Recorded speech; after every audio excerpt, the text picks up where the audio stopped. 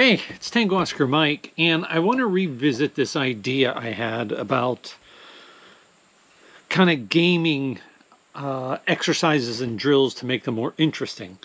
And I had initially the idea, which I mentioned in another video, if you want to go watch that, was to create a card game. And you would basically hand out cards. But since, we're going to be working with various counties and, different organizations, and we don't always see each other in person, I started to think about other ways that we could do this. And I thought about, maybe doing a website where you could get information and, get assignments that way. But I've come up with something which I think is a lot easier, and anybody could do it, and they can implement this really easy for the next exercise. And I'm trying to get people on board for our upcoming SCT to give it a shot. I know one group is actually going to be doing a tabletop exercise using this method to see if it works just on a tabletop method.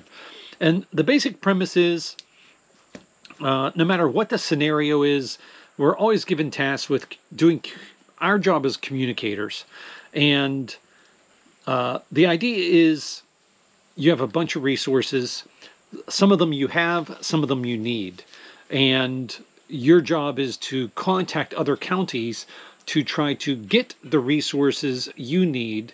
And other counties will be calling you to try to get the resources you have.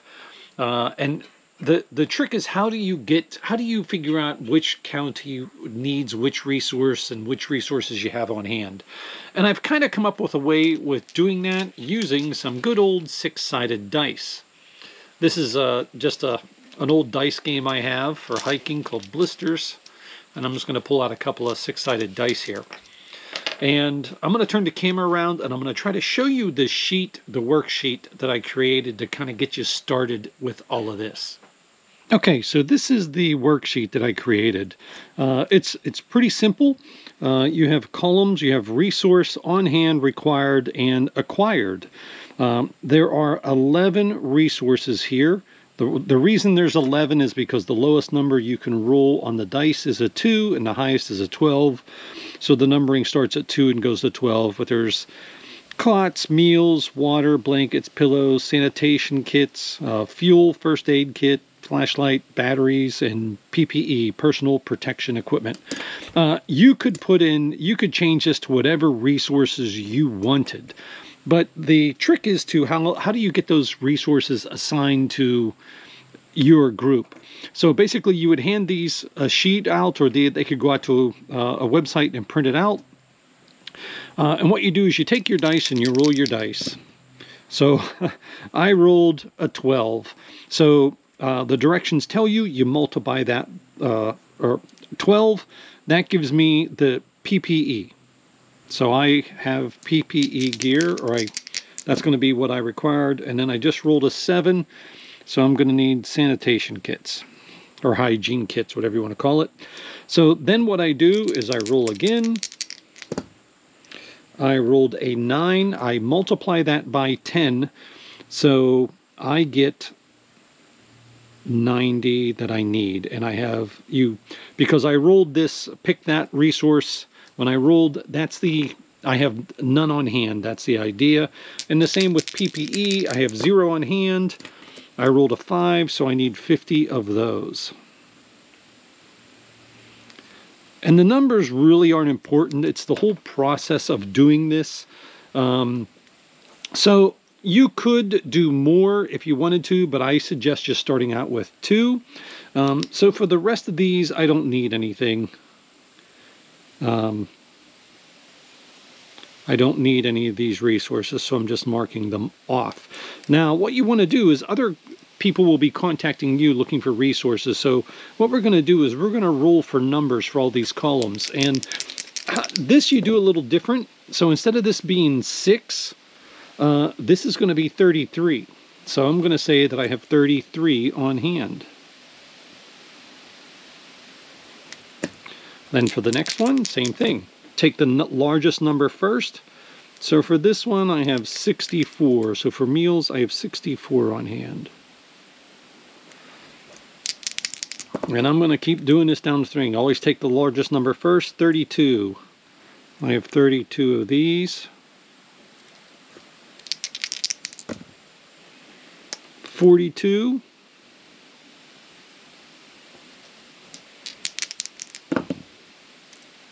32.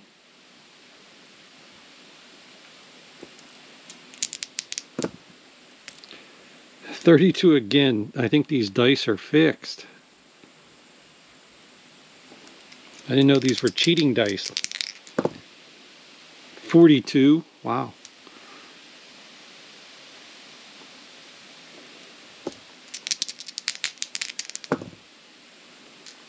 55.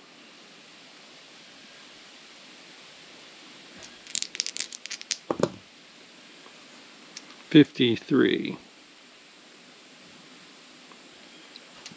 So as you can see now, so what I would do now is I would contact one of the other counties or one of the other sites that I was playing along with. I would use their IC 205 form with their communications instructions on it.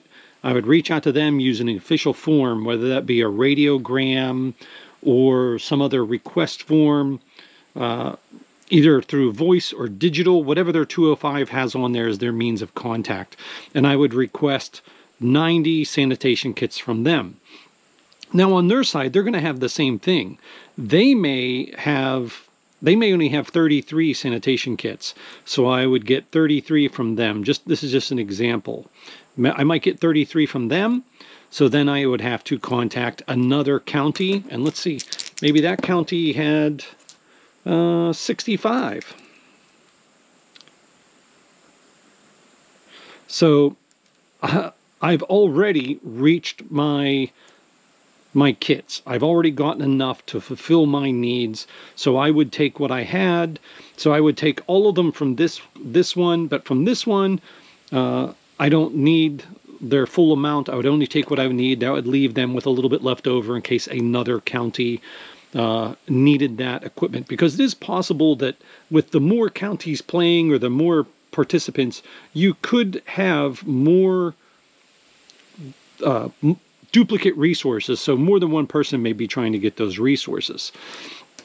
Also, I could request PPE. Let's see how many PPE they had. They had 62 PPE, so I need 50 of them, and they're left with the rest. So they would have 12 left. And that's the premise. The lowest amount you could start with as a required would be 20, because if you roll snake eyes, times that by 10. And you could change this amount too, which I might do. I might consider bumping it up. But so if I roll this when I'm setting up my required, I multiply that by 10, that gives me 20. If I roll 6, 2 12s, or 2 6s, that's 12, that's 120. So the range of the required could be 20 to 120. Now, on hand for those fields, because we're adding, the lowest you could have would be 11, and the highest you could have would be 66. So depending on what you roll, if you rolled 120 and you got 66, you would have to get at least 2 counties to help you out if they had that whole resource. If a county rolled 11 and you had 120, obviously you would have to make a lot of contacts. But the chances of rolling snake eyes, every county rolling snake eyes, is pretty slim. And if you roll anything else, so even if you roll a 12 or a 1 and a 2, you always take the highest number first, so that becomes 21. So even that's not that bad, and then it goes up from there. So the next, anything over 3 would be 32. So as you can see, the numbers increase fast. So more than likely, you're only going to need to contact, 3 to 4 counties to get all the resources you need, unless there's another county with a duplicate that could be taking all the resources you need. And the object is to try to get as many resources as you need, not to win. It's just to give you a goal for you to reach, which we lack a lot of times in these exercises. So one thing I wanted to bring up is if you have multiple stations at your location, so say I'm at the county EOC and I have somebody doing a VHF net for local. They may also be doing digital as well. I might have somebody doing 80 meters voice, and I might have somebody doing 40 meters digital. So how do you have to have somebody you have to have somebody coordinating those resource requests. And you might be able to reach another county on VHF. So, but more than likely, most cases, you're probably going to reach them over voice or digital. So what you may want to do is assign a resource manager who says, okay, I want this station to request this resource from one county. In the meantime, a request may be coming in from the digital station that says, hey, this other county needs COTS. And the resource manager would have to use the sheet and keep track of all the resources they gave out or the resources they requested. You wouldn't want this person requesting from the same county as this person because you're wasting your time, you're wasting your communications efforts. And if you can't get them through VHF, maybe then you go to voice, you know, that kind of thing. So you may need somebody to help keep track of that. You want to keep track of all the forms sent and received for your exercise, for your thing. I also came up with an idea that you could have local net check-ins participate as well. When somebody checks in, you could roll one of the dice for them. Okay, I got 3 resources from them. The next person checks in, you got 4 resources. Next person checks in, you got 1 resource. So depending on how many people check in, you might get enough from your local to fulfill your resource request that you need to acquire. So that's it. That's my idea. Like I said, every participating agencies would get one of these worksheets. They could prepare it ahead of time by rolling the dice. There's also free phone apps. I have one on my phone called Just a Dice. I can set it for 2 dice. And I can roll the dice. You know, it's just a simple phone app to do that. But there are free apps out there. But you could prepare this before the event. You don't want to share this with another county. The idea is they don't know what you have, and you don't want to just get on your first transmission of the drill to be, oh, these are all the things I have on hand that I could loan to you, because you would never do that in an emergency. Basically, you would be responding to the resource requests from other counties and other agencies, etc. I kind of base this off Red Cross because that's what we do. We do a lot of interaction with them. But you could have resources, any types of resources in here: fire trucks, police units, ambulances, hospital beds, whatever you wanted to put in as a resource.